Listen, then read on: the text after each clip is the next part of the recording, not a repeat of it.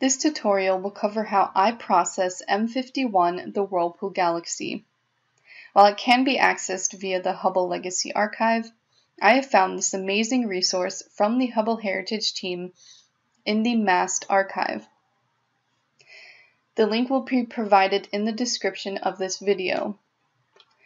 Scrolling to the bottom, there's a bunch of really cool datasets that can be downloaded and processed that were used for Hubble Heritage images.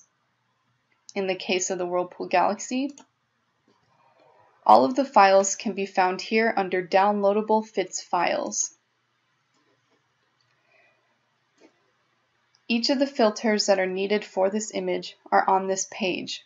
You have 435 for blue, 555 for green, 814 for red, and 658 for a hydrogen alpha luminosity layer.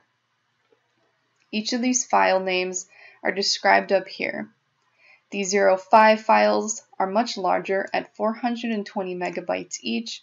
The 20 files are much smaller at 26 megabytes each. Download whatever size image you would like, and let's begin. Once you have converted them from a FITS file to a TIFF file using the FITS Liberator program, open up Photoshop, then go to File, Scripts, and load files into Stack. Choosing the red, green, and blue files, we will add the hydrogen alpha luminosity layer later.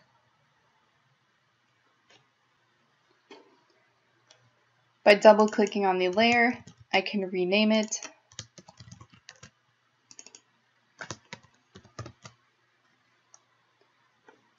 And from here, going to Image, Mode, and RGB Color, I can colorize the image. Using the Quick Layer Colorization method, I will double-click on the layer. Under Advanced Blending, unselect the green and blue to have a red layer. Unselecting red and blue for green, and unselecting green and red for blue. Photoshop will automatically blend these images together, or you can change the blending mode from normal to lighten. The bottom layer can remain at normal.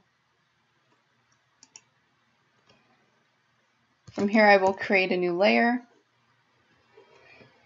This layer will be a placeholder for my hydrogen alpha luminosity layer to be added on top. Then going to File, Open. I will open that hydrogen alpha luminosity layer. It will open in a new tab, and under Image, Adjustments, and Levels, I will alter my levels before I add this image to the stack. Then selecting the entire image and copying it, I will paste it on top of the layer. I will rename it to H-alpha and delete my placeholder layer. And double-clicking on the H-alpha layer and unselecting green and blue, I can colorize it red. Once again, Photoshop has automatically combined it, but you can also use the lighten, screen, or luminosity blending mode. From here, I will flatten the image. I will create a new layer,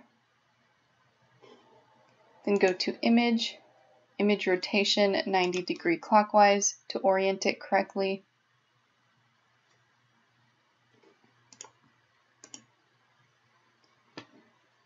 And going to the eyedropper tool, I will choose Color Sampler and find my black threshold point.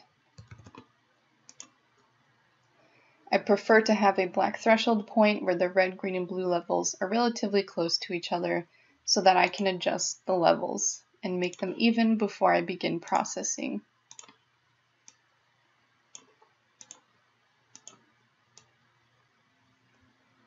And make sure that the levels are even right here. And from there, I can begin processing. Using a new layer, each time I add an enhancement, I usually start with the selective layer function under Layer, New Adjustment Layer, and Selective Color. From here, I can enhance any of these colors, whether I want to add color or subtract color. Once that is complete, I usually will use the Camera Raw filter under Filter, Camera Raw Filter. This will allow me to enhance the details of the image. From here, I can mess around with any of these settings to bring out more details or brighten the image or sharpen it. There are also more tabs down here. I usually stick to the basic tab, but feel free to mess around and see if any of these will work for your image. If I need to remove noise, I can go to Filter, Noise, and choose any of these options to reduce noise in the image. This image does not have a lot of noise, and so I did not use any noise reduction for this image. If you would like to enhance a certain area of this image, maybe you just want to enhance the hydrogen alpha areas, you can go to Select, Color Range, and by using the eyedropper tool, you can click on various areas of the image that you would like to enhance. Using the fuzziness slider, you can select a greater amount of the area or a smaller amount, but it will be viewed in this box here.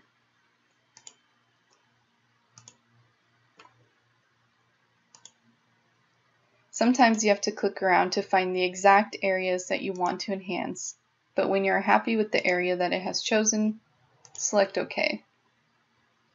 From here, I can then use any adjustment layer under the Layer New Adjustment Layer tab and enhance only those certain areas that were selected.